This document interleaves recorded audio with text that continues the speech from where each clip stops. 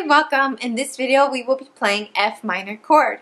In order to make F minor, we need F, A flat, and C.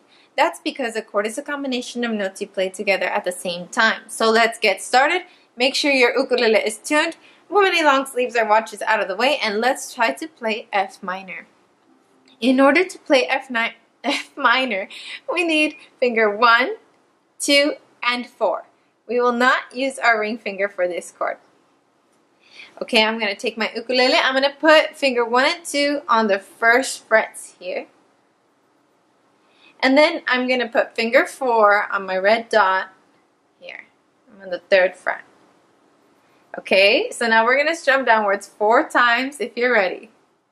I'm going to use the chunky part of my thumb for this, downwards like this. 1, 2, ready, go. 1, 2, again, go. 1 last time, go. Practice F minor over and over again until you have mastered it. Then come back to my channel where I'll have another chord for you to learn. Thank you so much for watching. I'll see you in the next one. Sayonara!